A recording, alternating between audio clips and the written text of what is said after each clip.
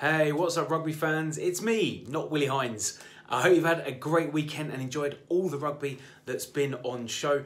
Obviously, you're not going to be smiling unless you're an Ireland fan. Across the board, they've had a great weekend of Six Nations rugby. Of course, there's positives to take from all the games.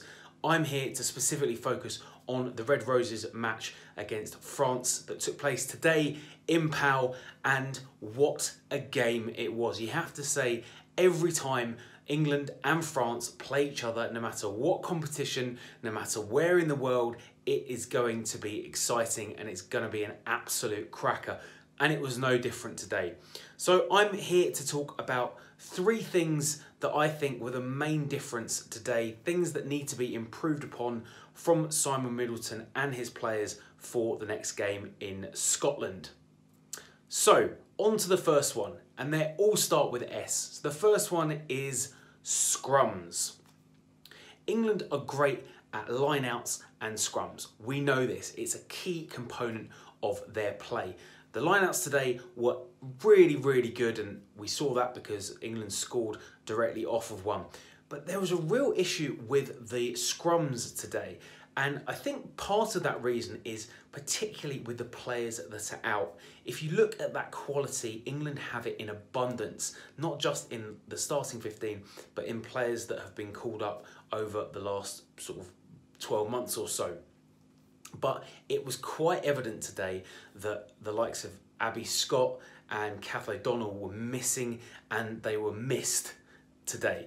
What does that mean? Well, you know, Zoe Allcroft had a really good game. She was great in the Autumn Internationals, thoroughly deserved her call up for this Six Nations. But aside from that, I don't personally feel like Poppy Cleall is best utilised in that second row position. She's much better at ball carrying, at breaks from the back of the scrum. She's a big, powerful player, and I think having her right in the middle of that scrum doesn't do it any favours. Shauna Brown was another one. She is one that we've been harping on that she gets an England start. However, I don't think today she was as good as she has been in a Red Roses, or certainly in a Harlequins shirt. I guess that leads us on to the next S, selection. Now, obviously mentioned Shauna Brown and Sarah Byrne there, and I think it probably would have been best if Byrne started. In a game like this, you need to have your big ball carriers smashing that defence, tiring the French out, so that maybe for the last 20 or 30 minutes you bring Shauna Brown on, another powerful player, but perhaps not as strong a runner, and you utilise her towards the end of the game. So that's one area that I think Simon Middleton probably will look at for his next fixture. But also look at scrum half, another S, scrum half. Now, we all know how good Sansu was today. She was unbelievable. She's that kind of player that can make something happen from nothing. Now, you have a few options to counteract that. You can fight fire with fire, and that looks like what Simon Middleton did today with starting Mo Hunt. Mo Hunt is the kind of player that can make magic happen from almost nothing. But personally, I feel it would have been better today to start Leanne Riley. Think of it a little bit like, and not comparing it to the men's game, but to use an example, think of it a little bit like Youngs and Kerr. Danny Kerr is the kind of player who's exciting, who you bring off the bench in the last 20 to 30 minutes, and when players are tiring, and attack those gaps and attack the space. That's what Sansu was doing the whole game, and you need to counteract that. You need a scrum half who is strong defensively and who can really get in their face, control the game from an England perspective, less on an attacking side, which is what Mo Hunt is so good at, where she's great at just going on her own, but also defensively as well, and controlling the play around your the set piece and the breakdown as well. And that's why I think Leanne Riley probably should have started today. And also elsewhere, you know, I've said it before and I'll say it again, Zoe Harrison is a quality fly half, but that is just it. She is a number 10. We saw that when Amber Reid came on, who's a natural centre, look what she did. She set up Emily Scarrett's try to perfection. She's a natural centre. England don't have a lot of depth in that position, certainly not with the likes of Langi Tuima, who's out injured, and Hurd, who has been selected in the England shirt before. Millie Wood, who's obviously in the squad. Rachel Burford's not involved at the moment. So there's not a lot of depth there, and England need to lock in that 10, 12, 13 positions, certainly definitely before the World Cup next year, but they've got a whole Six Nations tournament and autumn internationals in the meantime, and maybe even a tournament in the summer as well. So that was point number 2. And point number 3, security. Security specifically around the breakdowns. What does that mean? Well, you look at what happened today. France attacked a lot of England's space in between the gaps in between the rucks and the mauls.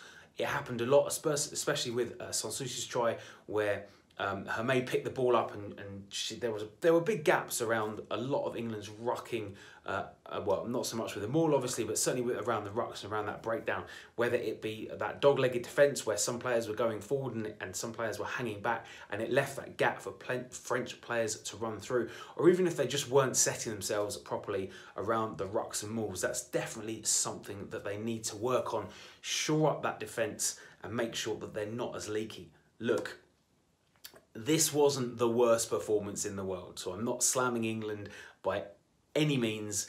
It was a difficult away game. The atmosphere in France certainly made it feel like they were playing against 100 players, forget 15. England and France is a great fixture, and it's fantastic to see the Red Roses come out triumphant.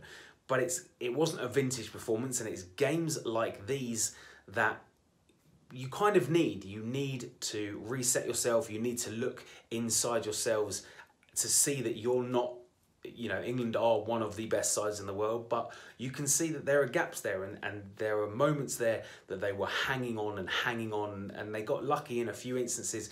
Yes, they played very well. Yes, a lot of their defence was impressive. And of course, when you've got the likes of Emily Scarrett making those incredible runs, we saw Sarah Byrne making those runs, she got a try disallowed, rightly so. That you've got players who are very, very talented across the board. I'm not saying that there are any England players that didn't perform well today. Sarah Beckett was all over the place. She was fantastic. When you've got players out, the likes of Marley Packer, Abby Scott, Kath O'Donnell, and the likes, it's gonna affect a side, understandably, and he's got some young players coming through. There are some young players who perhaps haven't been called up that are definitely good enough to be playing. So it's not doom and gloom. Please don't think that I'm making it all doom and gloom. This is just 3 points that I picked up, which I believe England need to work on and need to look at before their next game. But look, it's the first game in the Six Nations. There's plenty to play for. Of course, now this tournament is England's to lose. So the best thing to do, I would say, for Simon Middleton's side is to A, look at those positions where we're not as strong in depth. B, look at those combinations, those individual positions that perhaps young players can come in and get those reps, get that experience. And also, finally, just tidy up those small points, and England are going to be a threat for the rest of this tournament, for whatever tournament may come up in the summer, for the autumn internationals, and of course for next year, the Six Nations and the Women's World Cup. So folks, thank you very much for watching. As always, it's been a pleasure. If you're new to the channel, thanks for pressing play. Do make sure you do all of this, because we've got tons of stuff that's going to be coming up in the next week. If you haven't checked out any of our old videos, I'm going to leave some time at the end for you to click on one of our previous ones. And we will see you very, very soon, where no doubt we're going to bring you some more top class exclusive women's rugby coverage. See you soon. Have a good week. Bye.